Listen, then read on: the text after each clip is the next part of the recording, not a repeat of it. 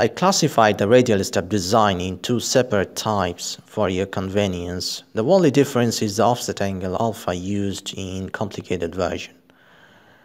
In the previous video, I showed the design process of the simpler version, and in this video, I'm going to show you the complicated version. So this is the radial stub on top of its substrate. It's defined by three variables, SW, SL, and SH. And you know that they are the parameters for the substrate. Now let's consider this Cartesian coordinate system and this complicated version of the radial stub. You can see the angle alpha, which is the offset angle, and theta is the angle subtended by the arc at the center. And then this angle is very easy to find out, right? And the rest of the parameters are similar to the previous version of the radial stub. Red corresponds to the radius and LW are the length and width of the microstrip. So if you summarize all the parameters in a table, we can see that this table contains all the parameters with their values, and the only additional parameter is alpha highlighted by yellow color. The fourth variable, CUT, is the industry standard thickness of a 2-ounce copper when it's pressed uniformly on a PCB board. So you can change the thickness of the copper depending upon your need. Alright, let's go to CST platform to start the design process. First of all, turn on the local coordinate system UVW, and then let's make the substrate.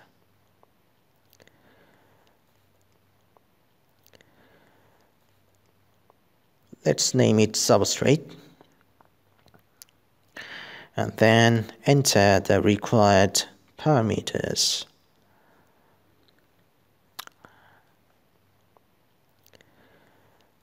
Alright, and this one is -SH. Let's load the material from the material library, type Teconic, and we will use Teconic RF35. You can use your own material. And let's define the width as 30 mm, also the length, and the thickness is 1.5 mm. So on top of this substrate, we're going to make the radial stub. To begin with, we will first draw the offset angle alpha with an arc. Go to curves and select arc, and then double click on the origin and draw a random circle, and double click on this point and then drag the mouse and draw an arc. You don't need to be precise, and let's name it offset arc because this is going to be our offset angle. This will be the center 0, 0, and this V1 should be equal to radius of the arc, so type rad. And this angle will be our offset angle alpha. Alright? Okay, so press OK and give the parameter value 10 mm, and alpha is 25 degrees. Okay, so this arc will define the offset angle alpha, right? Now go to picks and pick points and double click on this point. The coordinate of this point will be shown in this small window. P1 is the point name, and we will define two more parameters to store the coordinates of P1. P1x for x coordinate, so type the x coordinate carefully, and P1y for y coordinate. Type it carefully so that you don't do any mistake. Okay, so we have stored the coordinates of this highlighted red dot in terms of parameters.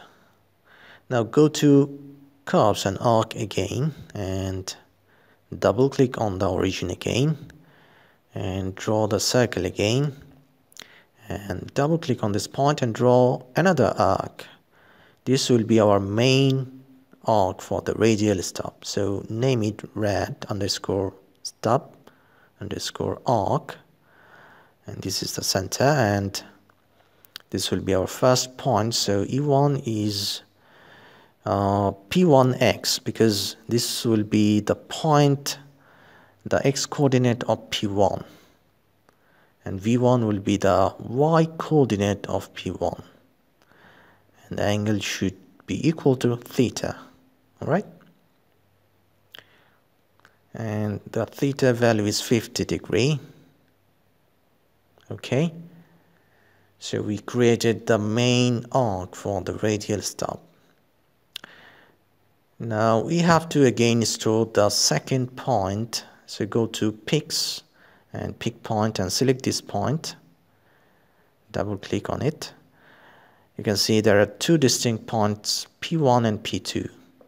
We have already stored P1 value, and now we will store the P2 coordinates. So type P2x for x coordinate.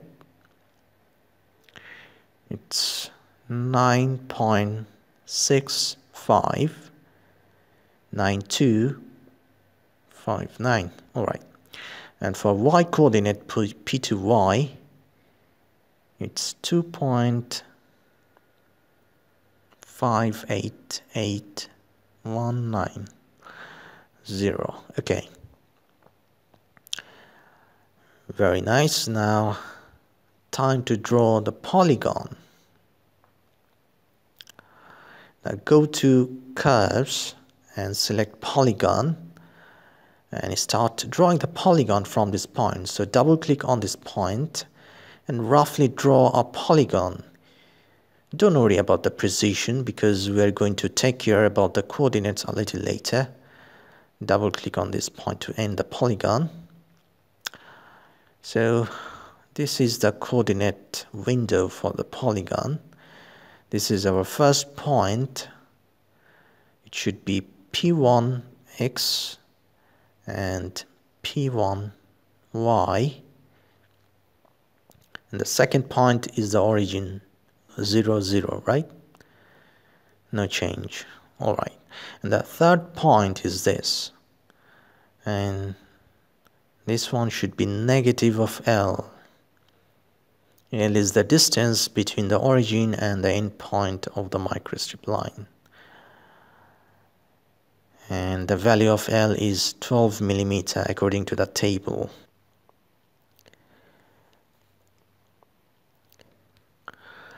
And define this fourth point, W, and W is the width of the microstrip line, and this one will be negative of L, and it should be W, but this one should be 0. And the last point, this point, we have stored the value of this point in terms of P2x and P2y. So just use them, P2x and P2y. Okay? Alright, now we just created the polygon. Now you can see there are 3 different curves, right? But we do not need this offset arc because we have completed drawing, so we can delete it. So we are left with the other 2 curves. Now this is completely 2D geometry and we need to make it 3D object. So for that, select the curve 1 and we will use extrude function to make it 3D object. Alright? So select the curve 1 and go to curves tool and then double click on the profile. You can see the orange color outline, and this blue tiny arrow indicates the direction of extrusion. And let's define the name, rad_stub. And the thickness will be CUT, which is the standard 2-ounce copper thickness on a PCB board. and PEC means perfect electrical conductor, 0.07 millimeter. Okay, so that's the radial stub that we wanted to design, right? It's very easy, right?